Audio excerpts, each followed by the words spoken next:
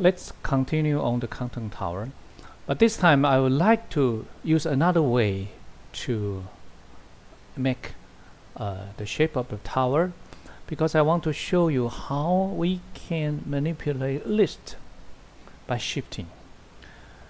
Before, we use rotation to rotate the circle so that the straight line that join the bottom to the top will tilt it toward another direction to make the curve. So this time I don't want to use the rotation, so I delete it. And let's take a look what is the output. Okay, so we connect here. What are the output of this point? Let's use a text panel to show it. You can find a text panel here, parameters, and then here this yellow component is a text panel. So if we connect it, then we can see what inside or what comes out of this output. So here is a list of points. Each point is represented in terms of the x, y, and z coordinate. And for most computer programming languages, a list more likely start from 0 instead of 1. So the zeroth element is actually the first element, and then the second, the third. Okay, so the total number of elements here are 15. You always have to add 1 to the last index. Now we have this list, and this setup line connect corresponding point of the bottom circle to the top circle.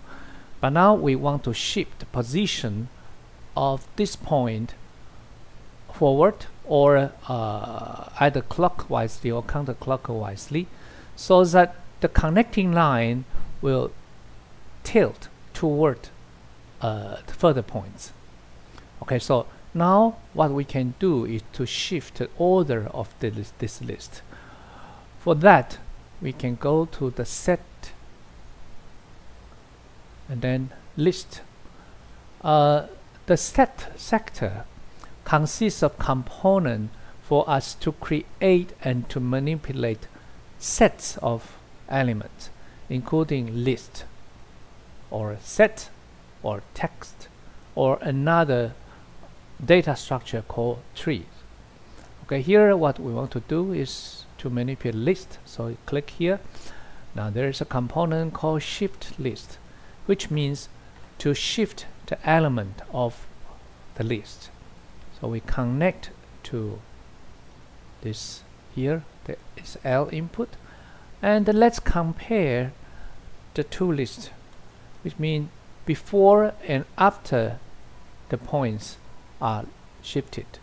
So now we shift the list first and then send the output to this text panel to show all the coordinates.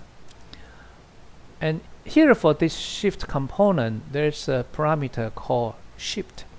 The offset of the shift, the default value is 1, which means after the shift, all positions will be shifted forward. Okay, so the point which has an index 1 become the point with index 0. See, you see here 4.3 and then 4.3. The third point, 3.5, become the second point. So every point is shifted forward for one position. The 14th point become the 13th point. And then the first point shift forward because the list is regarded as periodic or cyclic. Here we have a parameter called wrap, which means do we want to wrap the list to connect the beginning of the list to the end of the list. So the default value is true, and the list is set to be like a periodic list. So when this is true, then the first point will be shifted and then become the last one. So you can see, compare the coordinate 4.56, 4.56. So all points are shifted for one position. So what happens if we connect the bottom circle, the points of the bottom circle, to the top, but this time we shift it? You see, each line is tilted toward the front. In this case, counterclockwise. And here is the parameter that we can change. So we use a slider, a number slider, and let me type in 15. So this is a slider for whole numbers, and we connect it. And this time we can change the shifted offset to make different shape for the tower.